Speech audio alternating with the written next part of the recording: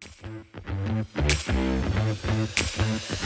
right, what's up, guys? We are back with another podcast episode. I am your host, Chris Olson, and this is my co-host, Pickleball Will, or Will Chang, whichever you want to call him. You can call me the Willinator from now until the end of the month. That is all. That's a banned word on this podcast. That's a banned word on this podcast. We don't talk about that paddle. Do we still have the meme that we shot back in Vegas? You need to flash that. Isaac, go flash that up now. When we get to that part of the pod, we'll flash that up for sure. Okay. All right. Okay. Well, before we get into everything, how was your week, Will? You do anything fun? It's been fun. It's been lively here in Tulsa. We had something called Mayfest, and it was just really lively downtown. A lot of live music, a lot of art shows, exhibits, just local people displaying their art, selling their art, jamming out. So it's been a good time. I've been doing a lot of biking, like in and out of the city. The weather's been really nice. Some pickleball here and there, and then I mean the rest of it is just same old, you know. How often are you playing? Like, how many times a week are you playing pickleball these days? Last week was a lot. Maybe like 4 times, just because there were so many paddles. Like I had to hit like a bunch just to, and it wasn't like enough to, you know, gather all my thoughts, but just a couple play sessions just so I have somewhat of a feel of things. So I was hitting, you know, the Hugh Def again, the J2K, and then comparing to old paddles like the Ruby, the Azul, like, and then, you know, and I'm trying to hit these because more stuff is coming along the ways that you've already had, like the paddle techs, which I have come in the mail, and I'm just like, okay, if I don't hit some of these now and kind of solidify or reaffirm some of the thoughts I have about them, once new things come, I'm gonna be like, oh, I'm gonna have to hit all of them all at once, you know. And it takes me a little bit longer to kind of assess a paddle. I know for you, like, I know you like to take your time, but sometimes I feel like you can hit 1 or 2 sessions and you kind of have a good feel. But me, it takes me like at least like 3 to like, I want to say 5 play sessions, good play sessions, you know? I'm almost surprised because I feel like I would have thought you would be like quicker than me. Oh, really?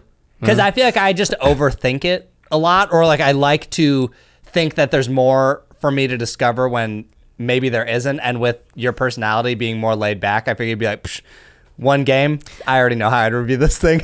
Okay, I mean, like I do, but also at the same time, because I know I'm like that, I'm like, okay, I should give it more time because I'm also pretty quick to judge, and I know it's happened to me before where people say, dude, Will, what are you talking about? It doesn't play like that. And I'm like, what? Are you sure? I'm pretty sure it does. And then I hit it again. I'm like, okay, maybe there is a little more nuance here that I need to, you know, check out, right? So it's only because of that, just because I know I can be quick with it. So I'm like, okay, I should take my time. I should be more robust with it. That's all. Yeah, understandable. Nice. Well, that's fun. Well, let's get into it. I think this episode this week will, you know, we say this all the time, but I think this one might actually be a little quicker because there wasn't too much. Start the timer. Start the timer. It's just kind of a mishmash of a bunch of random stuff, so we'll just dive into it. First thing I wanted to talk about was I was drilling with a friend this week, and I really wanted to work on my two-handed backhand dink because I like using a two-handed backhand for drives, but I've never been, and I like it for speed ups, but I don't use it enough for dinking to really deceive someone. Like if I put 2 hands on the paddle at the kitchen, you know I'm going to speed it up. Yeah. So I was like, I need to fix that. So I went and watched James Ignatowicz dink, and I've always thought his looked really funny, but I was like, well, obviously he has a good one. So I'll just go check it out. He squats down. It looks like he's in like a horse stance, like he's about to, you know, do some martial arts, and then he just whips it, rolls it over with his shoulder. It's really funny. I mean, that's like the best way to describe it. So I watched him. He squats really low, and his paddle head does not drop at all. Like it's almost pointed up, or it's very like parallel with the ground. Honestly, I think it is more pointed up than it is parallel. And then he just takes his arm up basically with his shoulder, and I was like, okay, I personally, I think it looks really ugly, but I was like, I'm going to give it a shot. And I actually filmed this drill session, so I'll pop some clips on screen. Dude, that session, immediately it clicked. I was like, it's going to take more work to feel confident using it in a match, but I was like, wow, this feels infinitely better than what I was doing. Like, it's more consistent where the ball goes. I get more topspin. There's less errors. So I was like, dang, that was easy. Yeah, because we're always told to leave the paddle head facing down, right? So you can kind of flick it and you get more action rotation with the wrist. Yeah, but the way James does it, you're right. He kind of, I mean, I kind of do it too on my forehand side, but like, yeah, we scoop it over. Like, and I think what's nice about it is there's just less moving parts, so there's not much to mess up. Yeah. The only caveat with that technique, I think, is that you have to really know your paddle, and your paddle has to have like consistent like grit, I feel like, or like it has to be consistent from time. If you, I have, you know, messed around with that technique before, and I noticed that once my paddle starts to lose a little bit of grit, and you need that kind of quick motion to do the roll, because you need more spin, right? And, and you need to like just kind of kiss the ball a little bit. And if you don't have good enough grit, or you're not used to, you know, the grit on your paddle, then that's where, I don't know, things can get wonky and things can kind of mess up. But sure. I will say the other thing too is you definitely have to use your legs way more, just with how deep you have to squat, because since you can't drop your paddle head below the ball, you have to drop the paddle by dropping your legs. Yes, dropping your legs and like dropping your shoulders, right? And for James, he has to drop it even more, like, I know, because he's so tall. Exactly. You got to drop it like it's hot. Yeah. So give it a shot if you guys are trying to add a two-handed backhand. I don't think it necessarily looks super nice, but it was effective and probably how I will do it from here on out, unless I discover something else that I think is better. So yeah, he has probably one of the better ones that I've seen, at least like seen up close. There's a few other people that I kind of like their backhand roll dings too. It's really just watch the tall people, because the tall people, I think they have to get low, right? Because they're taller. So, you know, their technique has to be more sound, I feel like. But yeah, for sure. Next thing this week. So actually it was just yesterday. I was playing some lefty pickleball with some friends. Like, we just do this every now and then because we think it's fun. Actually, have you played much, like 4 people playing left-handed outside of like when we did it in Vegas? No, to be quite honest, not really. Like, when all 4 people are playing, no. There are matches where I just play left-handed just for the heck of it and nobody else is. Really, like, sidetrack just a second. I've been joking around with some of my friends that I'm going to start a new duper account.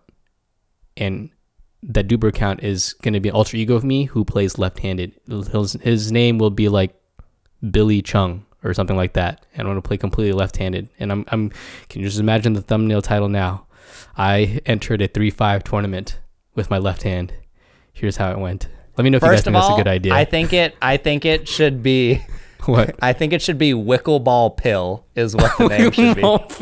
Okay. I like it. But what's really funny that you say that is me and one of my friends I played with last night legitimately were like, we should sign up for a local tournament and play it left-handed in 3-5. Yes, no, that'd be hilarious. Okay, people in the comments should let us know, because I'm genuinely curious. I don't know how people would respond to this. So we probably are, I'd say we're probably square in 3-5 with our left hand. Maybe a little bit worse with certain shots that we're not comfortable with yet. Yeah. But if you had people who were right around the 5-0 mark play in a 3-5 division, but they're left-handed, and genuinely that's around the skill level they are left-handed, would you be upset if they're in your bracket? Like, I don't know if they were 5-0s, if they're legitimate 5-0s and they're playing left-handed in your bracket in 3-5. But their skill level left-handed is 3-5. Oh, their skill level left-handed is 3-5? No, I wouldn't be upset. That's kind of how I feel, but I was just thinking about this and I was like, I could see where, like, I don't think we would win. I mean, maybe, but I don't think we would. But honestly, I think it would be super fun to do. I don't think you would win, because if you think about it, there's going to be some 4-0s, because when you get to the final semis or whatever, you're playing against some 4-0s, potentially higher than that. And so unless you think you can win 4-0, you're probably not going to win in the 3-5. And I mean, there's only one way to find out, to see if people get pissed off or not. And that is to do what you were going to do, which you should do. I'm all for it. I'm definitely thinking about it. If my friend is serious about it, I would definitely do it with her. I think it would just be so funny. Okay. Speaking of that too, We should do one together. Did you see the clip I posted on Instagram from us playing left-handed? Yes, when you were playing with, was it you playing with the Shogun? You got nailed. Yeah, I got nailed in the face. You got nailed. Yeah, typical. I'm just kidding. So here's the thing that's funny about this. What? So it was getting darker. It was probably 7 p.m. It was just at that height of the sun where you're like, is it worth it to keep wearing sunglasses? Like, it's dark, but it's not too dark. And so I was like, I think I'm going to take these off. And then I was like, nah, just keep them on. I was like, it's not that bad. And then within a couple first points in that game, just bam, she clocks a lefty forehand, like speed up out of the air. And when you are left-handed, I don't know if you've experienced this much, but like blocking and moving with your feet, everything feels backwards. So it's like in that moment, I froze and I didn't know how to move. So I just stood there and got nailed in the face. Yes. No, I just feel awkward. I feel slower, and that's all. Like, I'm like, I have to remember. I have to like think. I'm like, oh, okay, I need to move my left foot here and my right foot here, first, to get the position that I want to do this left-handed backhand or whatever shot I want to do. Whereas obviously when I'm right-handed, that's second nature. Yep, totally. So I will say I'm very glad I did not take my sunglasses off. And the sunglasses were totally fine. They're just the pair of Oakleys that I wear all the time or whatever. But it was, if those weren't on, that was a direct hit to my left eye. And I'm like, oof. Yeah, that would have been bad.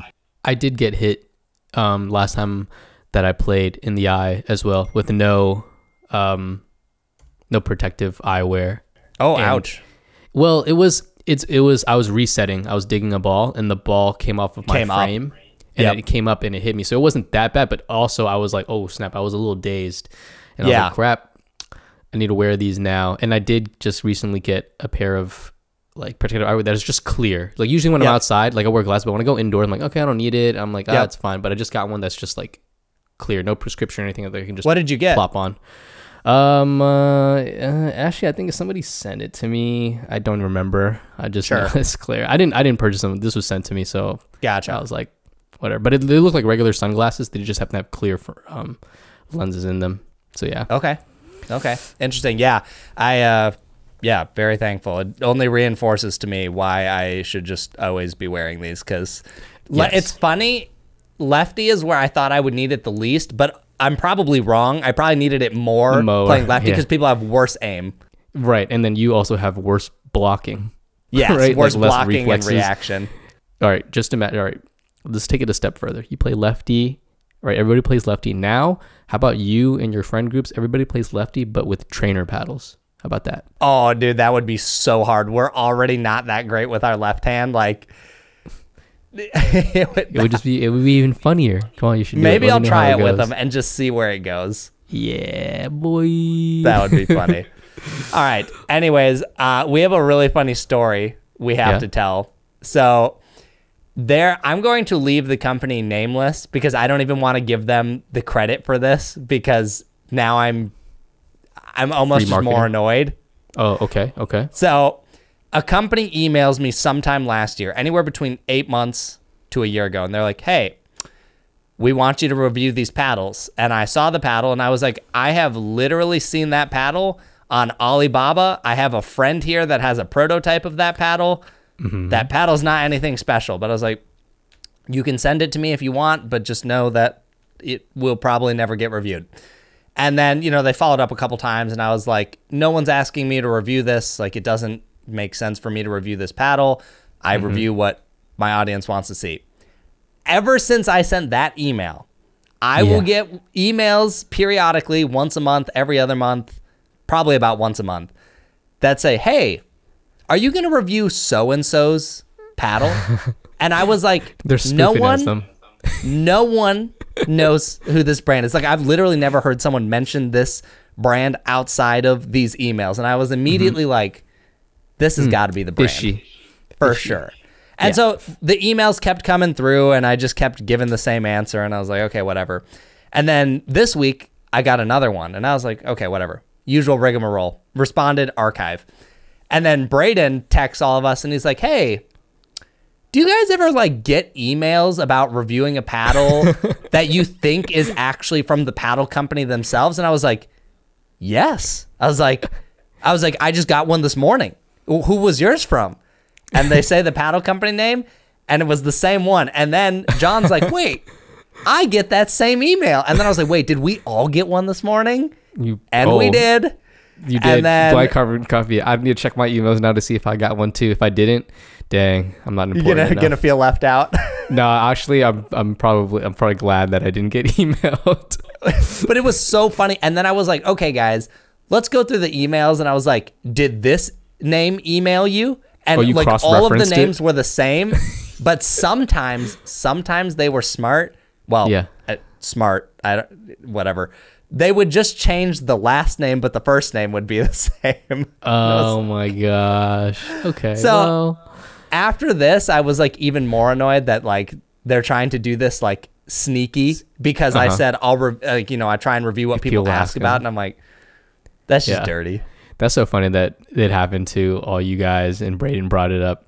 Speaking of Braydon, did you watch his last pod episode about his collab with Volair? Yeah, someone should have told me I was gonna need a box of Kleenexes before I watched that. Yo, I dang near cried. I actually did cry. I was on my way to play pickleball. Yeah. And when I got and when I got to the place, I was still like red eyed and teared up. And then I came in, and then my buddies were like, "Will, we haven't bagged you yet. Why are you crying? You haven't lost yet. You're about to though." But okay. And I was like, dude, dang. I literally had just woke up that day, and I was like, oh, while I'm making breakfast or whatever, I'll turn on this podcast. So I'm like half awake, and I start getting to this story, and I was like, yeah, it's too early in the day for this. I was like, I was not ready. For those of you guys who don't know, go listen to Braydon's podcast. Basically, he has a collab with Volair, and the proceeds from the sale of that paddle, I believe it's just a Forza Mach 2, which is Braydon's paddle of choice.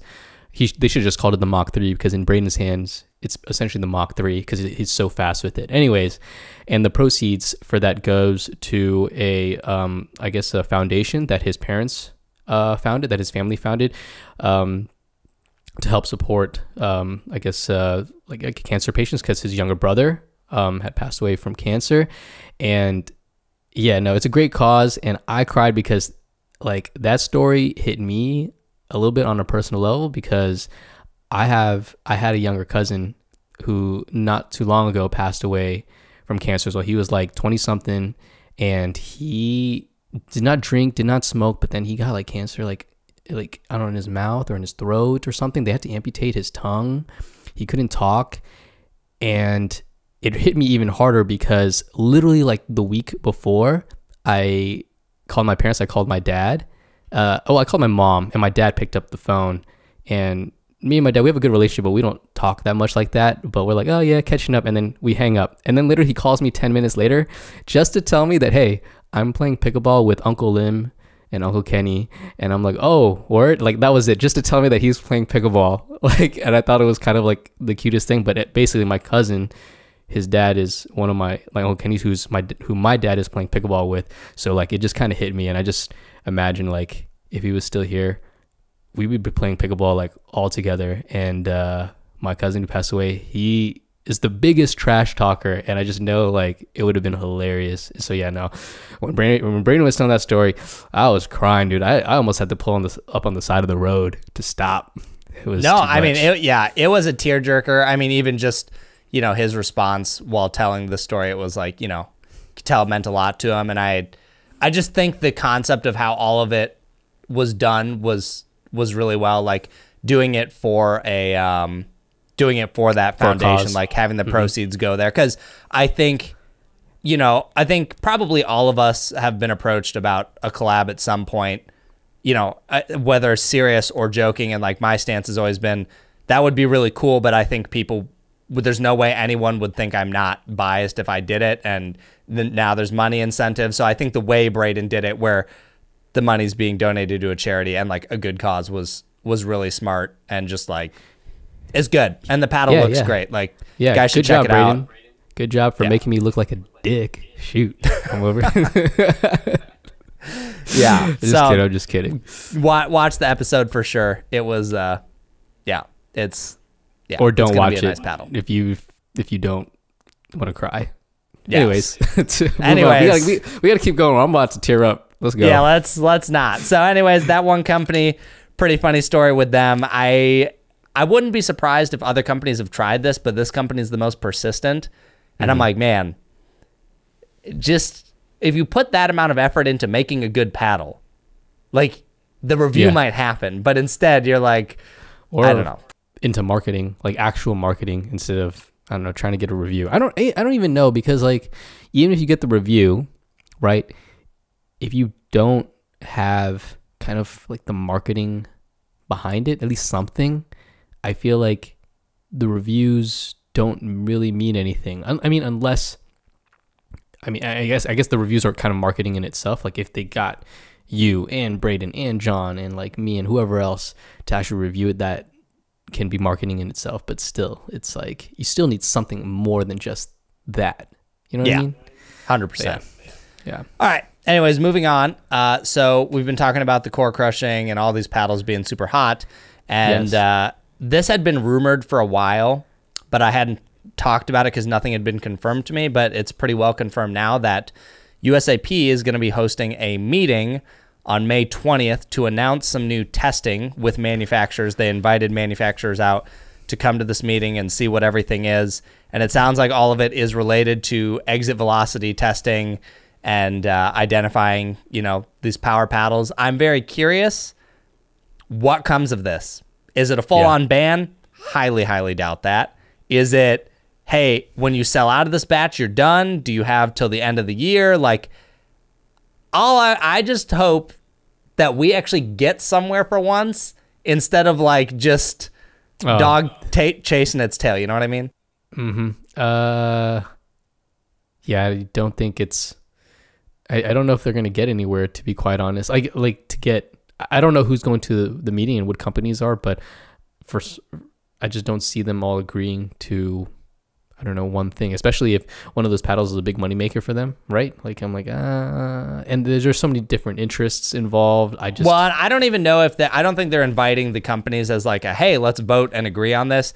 Okay. The way that I understood it was, we are inviting you to show you what the new test is, so you can learn about it, is how I interpreted what I heard so far. They're going to do this new testing regardless, and then they're trying to be transparent with the companies. That's what it seems like. That's a good start, I guess. Let's hope it goes somewhere, because nothing has meant anything in the last year, it feels like. Yes, I agree. What does that mean for older paddles then? Are they grandfathered in? Like, that's the $1 million question. Like, does a gearbox, does a Yola, do those get grandfathered in? Do you have a certain amount of sell-off date? Like, how do you handle that and not upset people, right? Yeah, but then also if they're grandfathered in, and future iterations are banned, I just imagine those banned ones that are grandfathered in are just going to be a hot commodity. They're like, oh yeah, let me get that. It's like, you can't get that kind of power anymore. So you can hoard all your Gen 3s. Seriously. I don't know. Curious how they handle it, but I hope it goes somewhere, because it's been a topic that is running rampant, and I think now more than ever is a time to make a good announcement about what the heck the sport is going to do. Yeah. Sounds good. Okay. All right. Next up, we have the Shogun. Talking about the Shogun from Bread and Butter. You got yours. I got mine yesterday, but I didn't open it up until like today because I came back really late. You've played with it, clearly. I mean, from the video that you posted where you get clocked in the face. What do you think of it? I was not really that pumped for it. I mean, from like, Bread and Butter always, here's the thing. They always do an amazing job with the marketing, their designs, everything is great. We're going to touch But I was just like, okay, don't know much about what the heck this titanium carbon fiber weave is going to be. Is that anything special?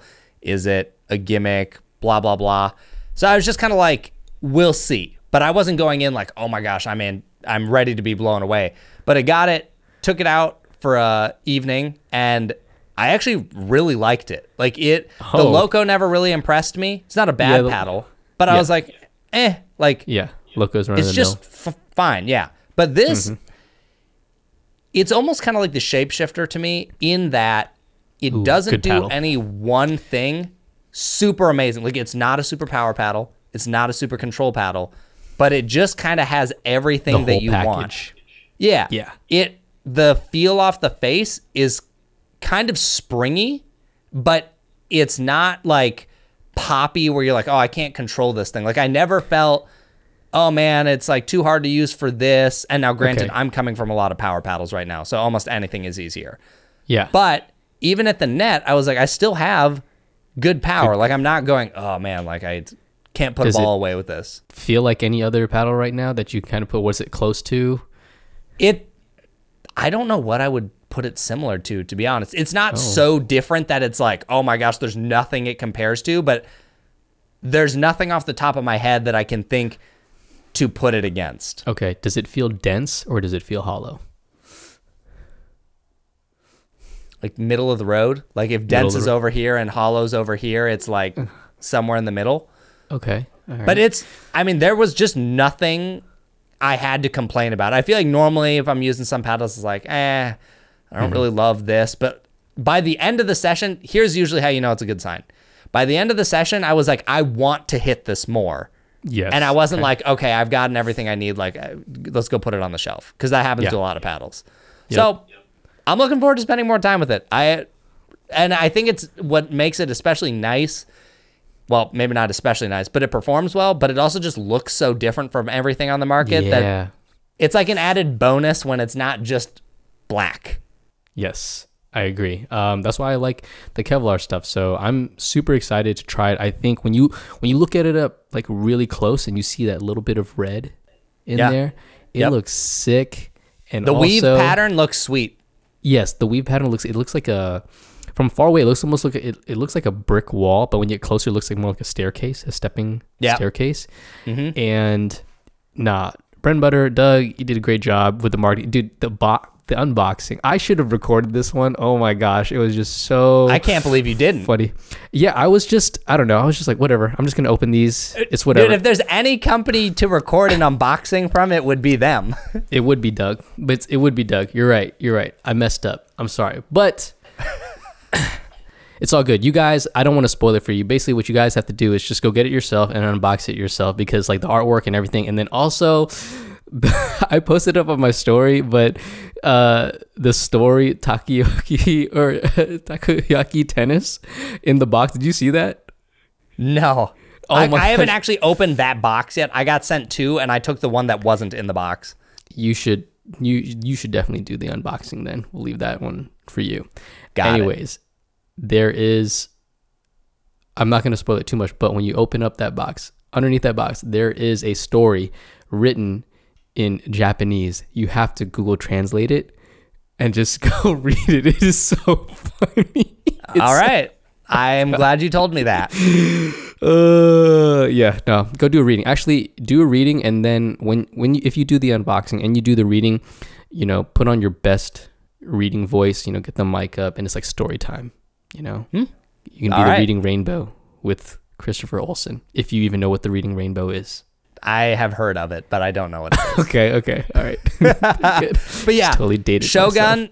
If you guys were kind of on the fence, I think it's nice. To me, if I had to compare it to the Filth, because if you use a Bread and Butter, that's what you would be using. It was like a less stiff Filth, but still had pretty good power. So more powerful. I don't know. It felt very balanced. If you're on the fence, I think it's nice. I'm definitely going to do a full review at some point. So keep an eye out because I think they did something nice here. Okay. All right. Good job. All right. Moving on. Next is the Apollo. Yes. And I did hit the Apollo this weekend. I will say, tell me this. Was your Apollo as gritty as, was it the grittiest thing you've ever touched in your life? Like, Yes. Mine was absurdly gritty. was like, there's no way this passes. This was the most absurd. Like, I know we say it and we joke around like it's sandpaper, but this literally felt like, you know, sandpaper to me. Yeah. At this point, I'm like, quality control for grit is so bad that I'm like, what do you...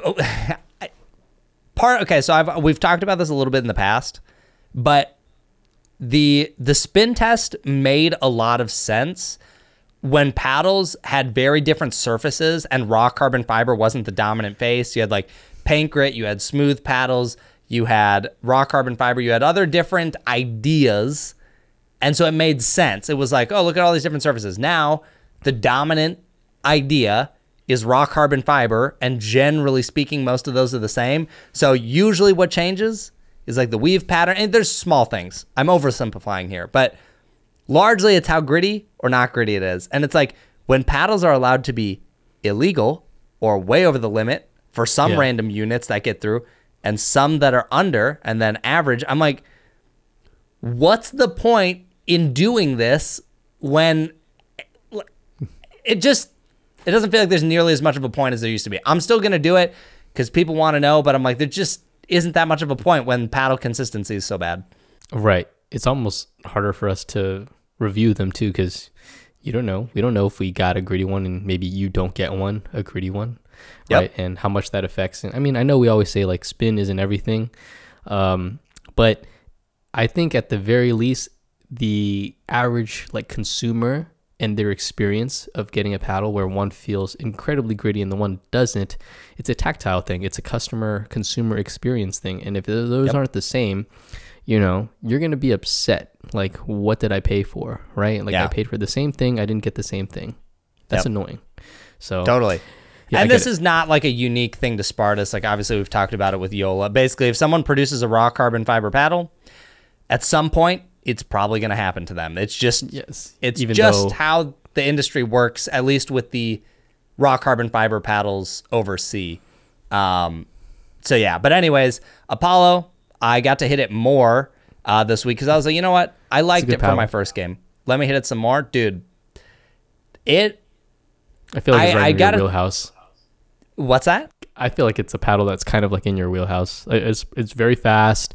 Pretty gritty, wide body, good sweet spot, you know, decently long handle. For whatever reason, it seems a lot wider than some other similar shaped paddles, like the Forza Mach 2. I don't know what else has that shape. I guess like the Scorpius, I guess. It just feels a lot wider. So, I don't know. Interesting.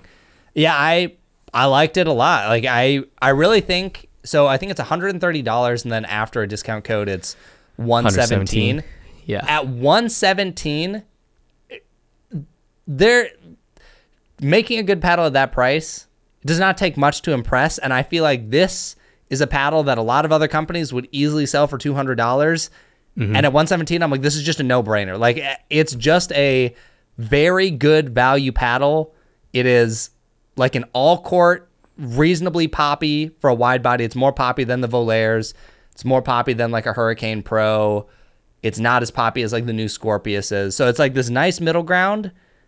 It's just, I don't know. I could not find anything that I was like, I don't like this about this paddle. Actually, I take that back. What? I think it looks really ugly. Yeah, I was going to say that the too. Shape, it looks like a pizza peel. I think it's the pointy top. Like it's like curved, but it ends in this like point where you can almost tell that it's a point, and that I think that's the thing that bugs me the most. And something about the curves, like at the bottom, just it doesn't look right. The proportions, I don't know, or angles just don't look right to me. But yeah, I guess you're saying, yeah, it's just not appealing. Even though it's Kevlar, you know, you can't. Those usually typically look good with a black edge guard. You know what I mean? Like those should look good. But yeah, you're right. It doesn't look that appealing, but it plays good. It does. No, it plays amazing. I think I'm trying to think of all the wide body paddles, but of all the wide body performance paddles that exist right now, it's for sure the best value of all of them. Yeah. So yeah, it's really good. Highly honest. That'll get a review at some point too. I'm trying to put that on the calendar, but I mean, I don't even feel like I need to say much more than that. That's just kind of what it is. All court, long handle, wide body, amazing price. There's your review, guys. All right. Yep. You might as well just cut that portion of the pod and just, you know, get a new thumbnail, and boom. Slap Stick it some out on your B-roll on channel. it. Exactly. There you go. There you go. There's your review. You know, in fact, maybe I'll do that just for shits and giggles. With my voice. With your voice, yeah. Welcome. Perfect. Perfect. Okay. Two more things we got here. So next week, your day has finally come, Will. I'm just at peace with this. I don't even care anymore. Yeah. You got the thing. The Willinator, the triple black diamond, aka the elongated double black diamond, comes out next week, next Sunday. That's right. Yes. You sure you don't care anymore? You're not feeling some type of way, Chris? You know, you can tell. Nah, it's okay. I'm over it now. Now I'm in the phase. You know how you go like the 7 stages of grief. Now I'm just in the stage of, you know what? Acceptance. I'm happy for my friend. You're happy? Oh, okay. Good. I'm glad. Gosh, I'm still milking this. You know, when it actually releases, it's going to be, I don't know how I'm going to rub it in your face more. I don't think you'll be able to do it, but no? I've got a funny way I'll get you back in my review. Don't you worry.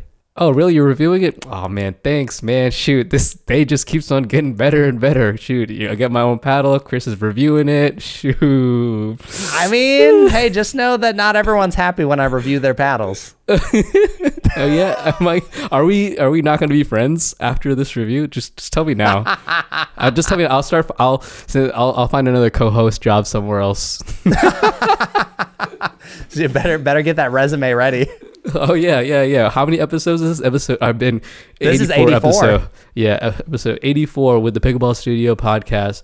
I was the one who founded it, and then Chris took it over. It stole my title as host. Speaking of which, who was the one who made you that comment? Do you have that up? Let me see if I can find this. Which comment? There was a comment that you screenshotted to me, and it was like somebody said, "Yo, Will wishes he was the host of the Pickleball Studio podcast. He's kind of like it was Skilo." An email. Oh, it was an email? Yeah, it was something. Hold on, let me see if I can find it real quick. Yeah, no problem. Yeah, so I'll just explain it while he hunts. But someone emailed me and wrote like a message about some paddles or something, and then at the end they were basically like, Will wishes he was cool enough to be the host. I found it. It said, it's an email to Chris. It's an email. I'm reading it. Thank you again for your content. We all know that Will is not the host of the PB Studio. He wishes his anthem should be the song by Skilo. I wish I was a little bit taller. I wish I was a baller. And the rest of the song goes, if I had a girl who looked good, I would call her. And it says, all in good fun. I love Will. I pre-ordered his ADV bag. Shout outs to this guy. But yeah, shout outs to this guy who responded to you. And that song is a classic. Chris, I don't know if you know that song. You're probably, no, I figured. Okay, it's all good. It's okay. I think it's so funny to me. What? I have never had a friend that I can think of where there's like this age gap where it's like, oh, you're too young to understand that. Well, we're here now. You're too young. But it's also funny because I don't think of you as that much older than me. Okay, well, tell me this. Have you had a moment, because sometimes I'm like, oh, you're too young to understand this. Do you ever have a moment where you're like, dang, Will, you're too old to understand this? Like, you have some lingo or something? No, I actually haven't had that yet. Oh, gosh. Okay. You're both old and young at the same time somehow. What can I say? I don't know. Shoot. Magic. It is what it is. Magic. That's right. But anyways, so paddle releases next week, and I was told it's going to be a limited quantity release and potentially just a limited edition. And basically, if it comes back, will be entirely dependent on how popular it was or how much demand there is for it. So if this is something you have really been looking forward to, I would suggest that you figure out what time it is going to go live next Sunday and be ready to buy that immediately, because at least based on the Ruby releases in the past, which have sold out in like less than 5 or 10 minutes every time they've come back, there's a good chance these are gone even sooner. So fair warning, get ready a week in advance here, because if you're really looking forward to it, it might not come back. Thank you, Chris. Thank you. You hear that, everybody? This is the best advertising I could have ever gotten for my own paddle. Just Chris telling you to go buy it if you really want it, because it's going to sell out. It's amazing. Thank you, Chris. You are a shill. whether you believe it or not. Hey, whoa. I'm just letting the people know what they might want to know. I got to hit this thing, and we'll see if it's still good. We'll see. Okay. Well, we'll see. Yes, in your final review, I'll probably be doing some sort of little unboxing, which I did record. That'll be coming out earlier on in the week. I might say a little bit of the specs and stuff because, real though, I don't want some of you guys, I don't know, anticipating this and like getting it and I don't know, it not being something that you want, right? And just fair warning, I would say this is an all court paddle, maybe leaning a little control, maybe depending on the ball you play with. So, but just don't expect it to be some crazy like power paddle that you guys have been seeing. So, not like a Yola, it's not a gearbox. Right, exactly. So just telling you guys there right now, like don't waste your time or waste your money on it.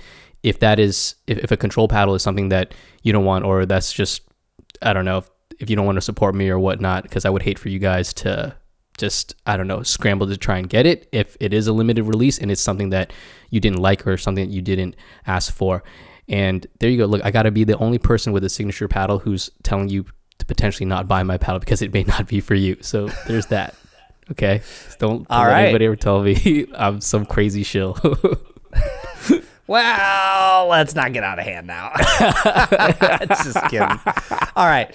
Anyways, moving on. Last thing for news. I just started seeing, so ever since I've been talking about core crushing, and I even made a video about this recently, but I guess, you know how you see on like the back of cans or like a billboard sign, like let's say it's a Twinkie, and on the billboard size it says not the actual size. And you go, you look at that and you go, wow, that means somebody was upset because they saw this and were mad that what they bought wasn't the same size as the billboard, right? Oh my gosh. Okay. That, I feel like, has been happening since I've been talking about core crushing. So I'm going to make this very clear for everyone. Rattling in your paddle is not the same as core crushing. Rattling is very rarely a bad thing. Maybe sometimes at worst it could be, but I haven't really seen any. So if you can shake your paddle and it kind of sounds like a maraca, most of the time that's just loose glue. It's just glue shaking around in one of the cells. Doesn't affect anything. It's just making a sound. But now if you can take your thumbs and press in the sweet spot or a bit above the sweet spot and it makes a crunching sound, that is core crushing or delamination, and that is a very bad thing. Yes, that is still a bad thing. We've still decided that it's a bad thing, even though some people, some companies, like you said, I think that, like, would you say it was like a feature or something when the core kind of squishes or crushes? That's, as far as I know, that's still a bad thing. Right. So yeah, just be aware. I saw lots of posts on Facebook about people saying like, oh, my paddle's rattling and that means it's core crushed. And I was like, what? I was like, no. Rattling is okay. Like, I mean, you don't want to hear rattling, like it's annoying, but your paddle is not broken per se. Yeah, if you press into it and you can squeeze it, or you can hear a little bit of crunching, which is the crunching of the core, or maybe the epoxy up against, not the epoxy, but the glue up against the core, then that is typically signs of core crushing. But just know that even if you don't hear the crunching noise when you press into it really hard, it could technically still be core crushed. Like, it's totally a possibility. So just because it's not making that sound when you push it in doesn't mean that it's not core crushed. Yes, it could come later on. And you know, it's interesting. Some people asked me, they were like, well, am I not just breaking my paddle by pressing your thumbs into it? And if your paddle is not broken, no, there's like no way just pressing your thumbs is going to break it, because there's no way you're pressing as hard as you are hitting an overhead. And I actually took one of my Anna Lee paddles that I cut open and I'm like banging on it. I'm like squishing it. Like I'm trying to like make it crush, and it will not crush. So you going like this kind of lightly on your paddle is not going to crush the core of your paddle. If it starts crunching, it's because it was already broken or it was bound to break at some point. So thought I'd clear that up too, because people are kind of like, oh, don't press into it. And I'm like, no, it's fine. It's fine. Yeah. All right, cool. Anything else you want to say about that? No, that's about it. I just saw it all over Facebook and was like, dang, okay, we gotta. We'll see how many people actually see this part of the podcast, but I was like, dang, we got to talk about that. How do you find the time? I feel like you do a pretty good job of just, going through all the socials and keeping up with all the news, like Facebook, Reddit, Twitter, Instagram. Like, how do you do it? I don't get it. I need to do less. In fact, I will be taking most social media off my phone this week because I think I could get a lot more done if I didn't. Of course, it'll still be important to check those things, but I probably don't need to check them at the frequency that I check them. That you do? Gotcha. Yes. Okay. Well, shoot, I don't know what else I can take away from my life. I really just do Instagram. Even that is not that much, and I still have a tough time keeping up with all the things. So, shoot, if you're having a tough time and you're here, dude, you're about, I don't know. There's no luck for me, is what I'm trying to say. There's no hope for me. We'll just get you a boss, Will. We'll just get you a boss. That's what you need. Maybe. All right, moving on to the primary topic. Balls are a mess in this sport. It used to be simple. Dura, Franklin. And wait, side note before we start, I didn't really play a game, but I played a few points with the library ball from Gamma, and it was actually really fun. And it's funny, I brought it, and one of my buddies, Carlos, he was like, yo, is this the ball y'all were talking about? Because he's listening to the pod, he has no idea what we were talking about. So I brought it, and we got to play with it, and just a few points. It was pretty funny. Like, yeah, isn't it funny how it plays? Yes, it gets some absurd amounts of spin. If you do backspin on it, that thing dies. No, it's literally the ball will just stop and go backwards immediately. Yeah. I think, I really hope that, I don't know, I think some improvements can be made. I mean, as it is now is really fun, but I think you can make it denser so that it moves a little bit faster or more consistent. I think, you can tweak it a bit, but definitely fun. I think I'm going to bring it out more to play with more, for sure. I have no idea if this would work. I'm just coming up with a random idea here, but I kind of wonder if you could almost take a ball, but maybe it isn't as thick is the wrong word. It's like a slightly smaller ball than normal, but you encase it in the foam that the ball is made out of now. So you have the ball inside, but the foam makes it a lot quieter, but it's still kind of... Yes. Pickleball. A regular pickleball encased in the foam of the Gamma library ball. Okay, I see what you're saying. Because then you might get closer to the true feel of the ball. Because, right now, like, again, if you were playing real pickleball, it would feel like a pretty different game with the Gamma ball, and that's why I think it's probably only super useful for certain drills. But I think I hope they continue to innovate on it, because I kind of feel like there's some potential there. Yeah, if not, it's just something kind of fun and different. Yeah. And it's not so different from like playing a game with all paddle trainers or something. You're just introducing something different. So yeah, if you're bored with your regular pickleball game, try playing with this Gamma library ball or playing with some paddle trainers. I think it just makes pickleball kind of just like lighthearted and fun again. Here's what I will say. So the Gamma ball, the Franklin trainers, and playing left-handed are all things combine all three that whenever I've done them, it just reminds me of like the joy of when you first discover pickleball. Yeah. And it is so enjoyable and so much fun with people that it kind of just like spins my brain backwards a bit, and you're like, I need more of this. Like, this is what this is supposed to be. Like, this is why I liked this in the first place. Mm-hmm. And I feel like for how cheap buying like a pack of 3 or 6 of these Gamma balls are, like, you'll probably have a great time with your friends and laugh. And like, to me, that's worth like $20. For sure. Definitely. And I mean, try, like, maybe this will be a future episode. We should just come up with all these different rule sets and just share experiences with them. Like the time I played pickleball with tennis rules, like even tennis scoring, just overheads, no kitchen.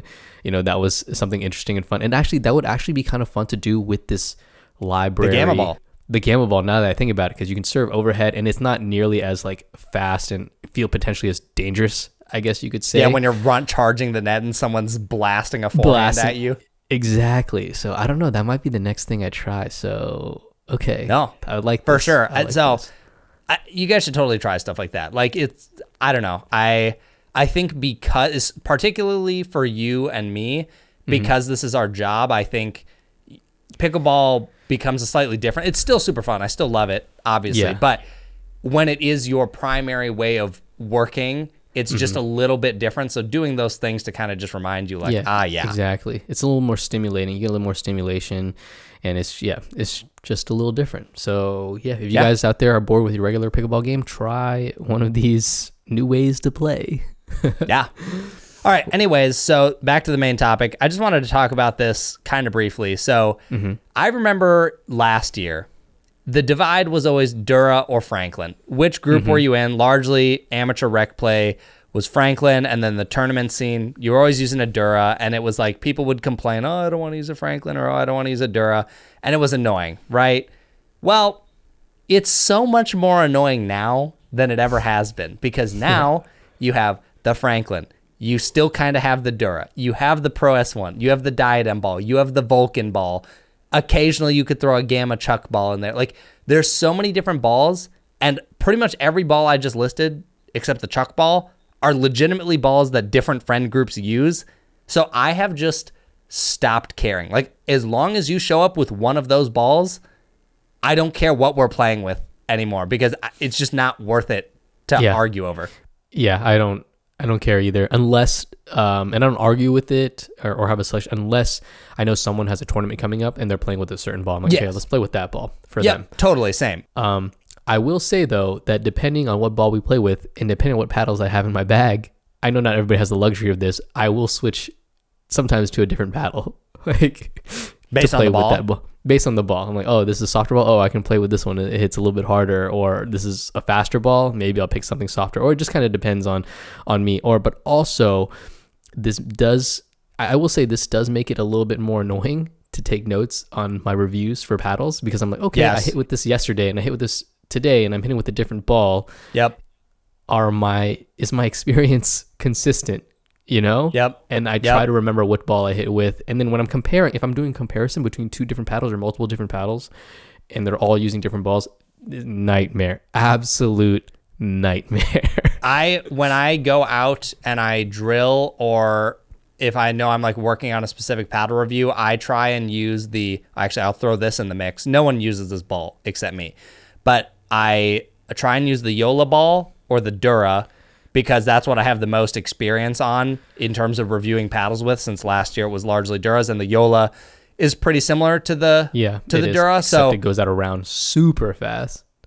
Yeah, I haven't really noticed that, but honestly, there's quite a few of those Yola balls, so maybe I'm probably not paying. At this point, the Vulcan ball set the bar so low that I just don't even care anymore. I'm like, this is just part of the game. It's stupid, but it's just part of the game. Do you like any one of these balls like substantially more than the others? Franklin. Never thought I'd say that. You prefer the Franklin the most? Probably because it doesn't like go out around on me, and they crack, but doesn't crack that often. And with all these new power paddles just being ridiculous, it feels like it slows it down a lot compared to the Dura. So I'm like, sure, now that doesn't feel as bad to play against, you know? Interesting. Okay. I think Franklin would probably be tied in second place. I think my first one now is I actually really like the Diadem ball a lot. Diadem ball's good. Yeah. So the Diadem ball, and then in second would be my preferred would be like Pro S1 and the Franklin, either or. I really kind of don't care. And then third place would be like Gearbox and Dura. Like those are tied like for third. The Dura, the thing that I will give the Dura or the Yola ball is if I can use those effectively, anything else is easier than that ball. So that's another reason that I don't mind drilling with those and whatnot, is because it's like, okay, well, if I went from a Franklin to a harder ball, the game now suddenly feels more difficult, whereas vice versa, it only gets easier. Makes sense. Okay. But yeah, I just kind of hate that it's all over the place more than it ever has been. And that's, again, why I've just stopped caring, because I'm like, I don't have the mental capacity to sit here and argue about what ball we're using. I'm like, if that's the ball you want to use, Sure. As long as it's not an Onyx fuse, let's go for it. Okay, well, some other people don't have the same opinions as you. Did you hear about the fans that were booing the Vulcan ball at MLP? I saw the memes of Pickleball clip. It was so funny. There was one point, the ball, like it's a dink, and the ball literally just doesn't come up. Like it's so obvious that it just died and they whiffed. The very next point, literally the same exact thing happens, and fans just start booing. And I'm like, here's what is so funny about the Vulcan ball to me. This ball comes out. You've got all these pros, obviously contracted by PPA, so they're going to say whatever the heck PPA wants them to say. They're saying this is the best ball ever. Yeah, best ball ever. It's so good. It doesn't go out of round. I love how it plays, blah, blah, blah, blah, blah. And then, obviously, the ball sucks. It's very obvious watching the anger from a lot of these pros that they're not happy with the ball. It goes out of round. It's annoying. But everyone's saying, man, Vulcan's a genius for making this ball. Every time I heard one of these, I was just like, this is so stupid. I was like, this ball is not good. And it's just... like, again, I'll use it if someone else brings it, but I'm not spending $5 a ball for that stupid thing. Is it still that expensive? There was a period, I don't know if it still is, I think they were trying to clear out all the old inventory of the old batch. I don't know when the new one's coming, but the price dropped dramatically on those balls because I think they just knew they had to get rid of them. Yeah. So I'm sure people bought them, but I don't know if they're still on sale or not. Okay. So we don't know what the new balls are like just yet. We haven't played. No one has talked about them, said anything about them. And Vulcan better pray that this MLP was not using that ball, because that's a really bad look for that new ball. Oh gosh, no. They're definitely not using that ball, right? Because I feel like if they were, they would have advertised it. Well, I don't know. I'm like, if you are Vulcan, do you actually want to advertise it? Because it's like that kind of admits like, hey, we messed up. Personally, I think that would be better. Like, hey guys, you know what? We actually did kind of mess this up, but we made it better and we can like prove it's better now. I think that would be better, but I don't know if a company wants to admit they made a mistake. True. You're right. All right. Well, I guess we're going to have to wait and see. You know, yeah. I still have not seen that many Vulcan balls out in the No. Even people here who play PPAs, like, I don't see, like, I know one guy that will only use a Vulcan ball. And other than that, I'm like, yeah, I'm not bringing it. All right. Whatever. Not for me. Balls are a mess in this sport, and hopefully it unifies more at some point. But yep. That's where we are right now. Speaking of MLP, did you watch any of the MLP or nah? I didn't. I caught highlights from this, and I caught a little bit of news here and there, but I did not watch like a full match. I was super busy this weekend. No. Well, kind of same here, but also, I don't know. I really just didn't have interest in watching it. I did hear from some people they had some good matches, but I don't know, with the format, and you don't win the tournament. You know what? You're not following it, so there's no winner after this event. I was less invested in it, so it just felt like a regular season game. And I guess maybe when something with more stakes on the line, is up for grabs, more points, or I don't know, something's up for grabs, it'll be more interesting to watch. But I don't know. I didn't really watch much of it either. Let us know in the comments below if you guys watched it and if it was enjoyable or not. Is it still MLP? There's so many changes with MLP. Yeah. I just don't know what the vibe is like now. No pun intended there. That's funny. Just let us know how it is. Is it worth watching? Are the matches good? Is the new format good? What are they playing up to 25 now? No 25. Freeze, right? No freeze. Still have to win by 2. Dream Breakers are still still the 21 instead. Yep. And yeah, let us know if it's still a good product or who else, is good to watch.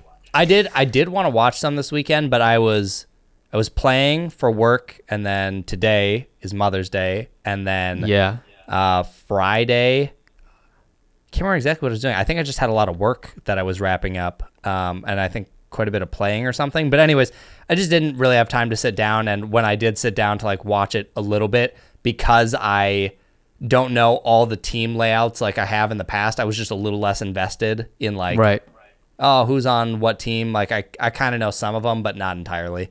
Exactly. No, same here. It's Mother's Day weekend, super busy. testing out paddles, and honestly my time was invested in watching, I guess, NBA playoffs. That's like that's what was happening with me. Oh, dude, side note, I think I told you this, but I think it's really funny that in the Western Conference, like the top 3 seeded teams in the NBA in the playoffs is the Minnesota Timberwolves, OKC Thunder, and the reigning champs, the Denver Nuggets. And coincidentally, those 3 teams are in our respective like towns and cities. Right, exactly. I just thought that was so funny. Like, you know, is it a coincidence? Funny. I don't know. Minnesota to go out on top. I don't know. You guys, dude, I don't even want to get into it, but you guys have a good team, and you have one of the hottest like rising stars in the NBA. Everybody's saying he's the second coming of Michael Jordan. He even looks like him, which is kind of crazy. The stuff he's doing is kind of nuts. I don't follow basketball at all, but I'll take it. Yeah, I figured. I was like, do you even know what basketball? Do you even know who Michael Jordan is? Okay, just making sure. Come on. Just making sure. I don't know. Jeez Louise. If you said you didn't know, I wouldn't put it past you. That's all I'm saying. I mean, that's fair. That's fair. Okay. But yeah, that is pretty funny. All right. That's it. All now right. you've reached the kitchen. Yes. You got something to follow up with in the kitchen? Yeah. Go ahead. So we don't have a lot this week, but I just had a few things I want to follow up with. So last week I talked about stretching. I'm continuing to stretch, but a lot of people were like, hey, you should post your stretching routine. And I don't really have a full routine right now. First, it started with I worked on my hamstrings, and then I was like, my hip flexors need work. And then now this week, I also added in my wrists. Actually, I want to see this, Will. Make a fist with like your right hand like this. Okay. And then just curl your wrist like in. How far can you go? Like, gosh dang it, you can do it too. So I'll hold it up for the camera and see if you can see it on here, Will. But yeah, mine only goes to here. I can't go any further. Dang. Like, but everyone that I have asked about this, their wrist, like I'm going to open my hand because it's the only way I can do it. They can all go 90 degrees in a fist. But like, this is as far as my fingers will go. Like, I can't go any further than this and maintain this. So yeah, that's not good.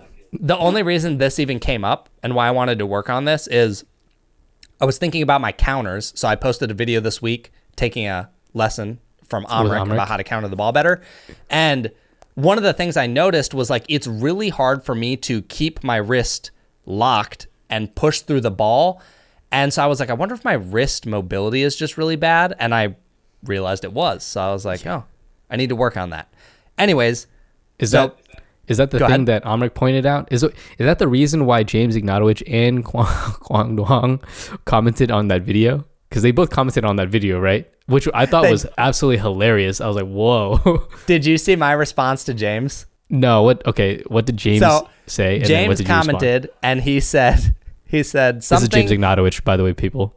Yeah, I'm paraphrasing this, but he said something to the effect of, if Amrik can actually make Chris good at countering the ball, I will make him my head coach for all of my clinics, and I will be the assistant. And then I commented back and said, I need to know how long the time frame is, because I'll stop reviewing paddles for 6 months to make this happen. And then Kwang Dong said something also like, something about like his dad and like these videos are like good to learn from or something. James doesn't surprise me. James I banter with like a decent amount or will text sometimes. So I wasn't surprised to see him, but I was surprised that Kwang Dong commented on the video. That's hilarious. You got the pros commenting on your videos. You're a real celebrity, Chris. That's all you need to know. I think they were probably there for Amrik and less so me. But yeah, so after that video, I was just kind of like, man, I feel like my wrist could use some work. So I added that in. But anyways, all that to say, guys, I don't really have a routine yet. I'm kind of just adding things as I need them. But I've been getting a lot of my information from a YouTube channel called Movement by David. He does a lot of YouTube shorts. He doesn't do a ton of long form videos, but he has lots of really good information in there. I've like learned quite a bit about stretching from just watching those shorts. So if you guys are wanting to follow anything, just go check out his channel. I feel like there's a lot of good information on there, and that's probably where I've gotten 80% of my information about stretching so far. All right, that's good. Well, now that your mobility is better, your counters are better, you just seem to be improving a lot. What do you think our chances of taking a rematch against Amrik and Anik are? like us getting a game off of them? Yeah, I mean, we played them last time. 0. Are you sure that's just not you not being able to stretch out your hand? Come on, let's work on the mobility just a little bit. I know you really wanted to put a 1 up there. You know, that finger was just get that stretch. Here's the thing, up. dude. I play with Omric almost once a week at this point. After League on Wednesday, he's there. Sometimes we'll play some rec games after. Omric has another level that I even rarely get to see. And when he is at that level, you and I stand 0 chance. I need to see this level. We need to at least bring it out of him. I need to see it. Unless something's actually on the line, I just don't think you can bring it out of him. Like, I think it has to be like a pro match. But yeah, we would get put rocked. Some money on the line. Let's go. I need that rematch again. At least now with the new and improved Chris. Because last time we played them, which if you guys want to watch, you can go watch it. It's on my channel. Me and Chris go play Onic and Omric, and yeah, we got dusted. It was pretty bad. I think there were some points where Chris just gave up. He just like turned around and just didn't even try. I'm like, what, Chris? What happened? Where are you? Where are you? When you see Omric trying with an alpha paddle, you don't want to be on that court. Oh, I actually really want to see Omric with an alpha paddle. I want to see how crazy that drive is. It's really stupid. Do. It's disgusting. Man. All right, next time I'm back in Minnesota, we got to make this happen. I need to see the drive at least. I need to see. The drive. Oh, actually, you know what? One other thing we should talk about just really quick. So last minute, me, John, Braydon, all decided to go to Avengers Texas Assemble. PPA. Yeah. I'm glad you guys came up. I was like, oh man, here's the thing. I wasn't even sure if I was gonna go, but I was like, man, it's Texas. It's like easy for me. I got more peeps down there now. I've been going out to Texas a bit to just like hang out and have fun. So now that you guys are coming, this is awesome. Can't wait to see you guys. No, but it's so funny how all of this happened because I heard about this tournament. I had been asked by several people, "Are you going to come to it?" And I was like, "No, I have too much work. I'm not going to go." Then I already knew you were going, and then in our group chat, I don't know if it was John who asked first or Braydon. It was John. Yeah, okay, so John was like, "Hey, Will, are you going?" And you were like, "Yeah." And then John was like, "Oh, cool, I might go." And then Braydon's like, "Oh, well, if John's going, I should go." And then I was like, there's no way if all 3 of you are going that I'm not going to go. So I was like, I guess I'm going. I knew it was, as soon as Braydon chimed into the chat, I was like, oh, here he comes, Mr. 3-5 Hook, line, and best. sinker. Yeah, he was like, oh, he's coming. There's no way he's saying no to this. He loves us too much. But you know what? Instead, this time, it's not you and me playing together. Thank God. Yeah. It's me and Braydon in 5-0. Oh, God bless Braydon's heart. Good luck, Braydon. Only because you just said that. Now I hope we play you and Mo first round, and I hope we rock you guys. Okay, that's definitely not going to happen. I know how you play. I've seen all the videos. I've seen what Omric's done with you. It's okay. I know you inside and out. Give me your actual assessment here. Me and Braydon, let's say this matchup actually happens. Yeah. What do you think the split would actually be for games? Okay, let me see. I gotta think. Because I don't know Mo, you do, and you obviously know me. Like you know, you know everyone. Yes. And for those of you guys who don't know, Mo is a buddy of mine here in Tulsa. He's the owner of Lukey Grips. Go check out his grips. Love that guy. And he asked me to play in this. And what I know about Mo, we're all playing 5-0, correct? Yeah, we're all playing 5-0. We're all playing 5-0, 19 plus. Oh man, I think we split sets, and then a third set. Really, realistically, it all depends on if I get 3-5, 3-0 Mo during that game, because he can be inconsistent. But when he's playing high, oh man, I just don't know, man. I think you guys would probably take it, I'm not gonna lie.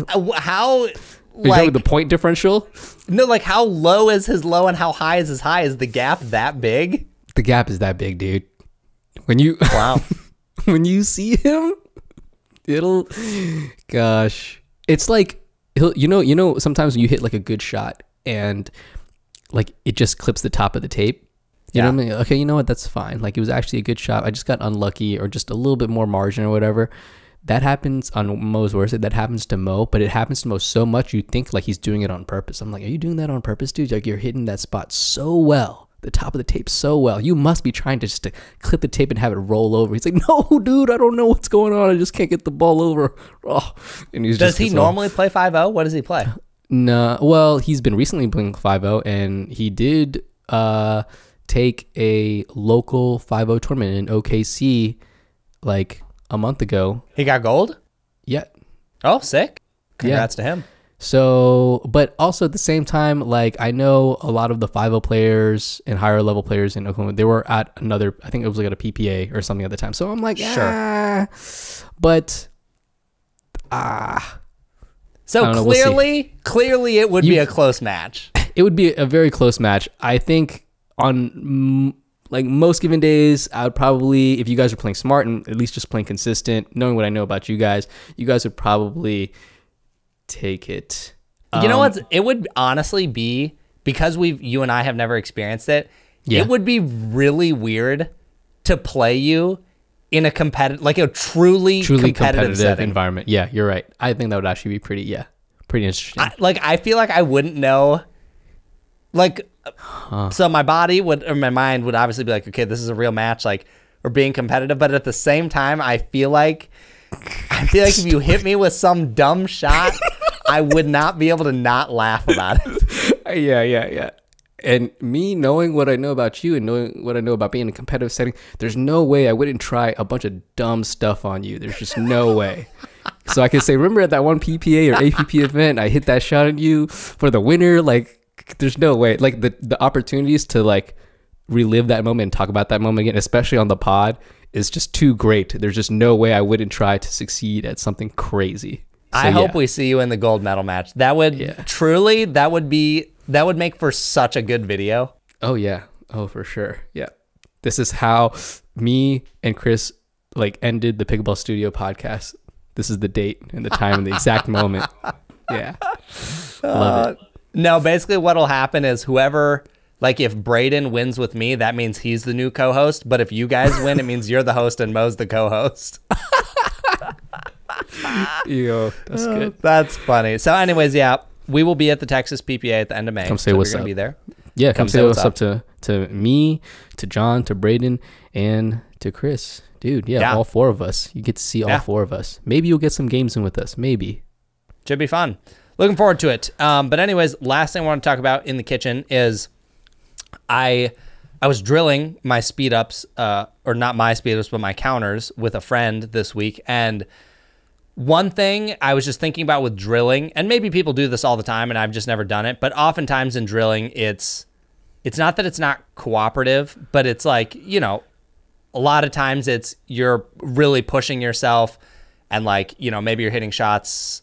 Like if you're doing like mid-court resets, you're going to have the person hit very hard shots at you to, like, if you can handle that, you can handle whatever in a game, right? One thing I was just thinking about with my counters this week is I was like, okay, I just told my friend, I was like, I need you to hit anywhere from my left hip to my right shoulder or left shoulder and anything at my chest. All I want is to specifically practice this backhand counter. Like, I don't care about my forehand right now. I just need to get the motion proper on this. So it was like, you don't need to hit the ball a perfect speed up. I don't want you to like crank it super hard. I just need some rhythm learning this motion. Yeah. And in the past, I would have just said, aim wherever you want, and I'm just going to counter the ball. But I felt like I got way more reps on what I actually wanted doing it this way. Oh, that's good. Yeah. You didn't have a tough time finding somebody to do that with you? No, because, it worked perfect because she really needs to work on her speed ups. So it was very mutually beneficial. Sometimes, you know, it may not always be. But also the way I think about it, if I'm going to ask someone to do something like this for me, when we were drilling, I said, here's what I want to do. Is there anything you specifically want to do? And if that means I was going to have to feed some balls, I would have gladly done it because the person did it for me, essentially. Okay. All right. I like that. Yeah. So just to, you know, if you're ever going to drill with someone, just something to consider. I even heard Ben talk about it when he was practicing a two-handed backhand. It was like, aim at these two spots. Later, we can add more, which is what we did. Eventually, we said, okay, everything is free reign now, but I just want to isolate this for like 10 minutes so I can get lots of reps really quick. Because in a game, you might get like 3 balls in the spot you actually want to hit. Yeah. that makes sense. Yeah. Good stuff. Good stuff. Good tips right there. All right. Yeah. Anything else you want to add? No, that's everything I got. Anything for you? No, man, that's it. And I felt like we went longer than we had anticipated, like we normally do.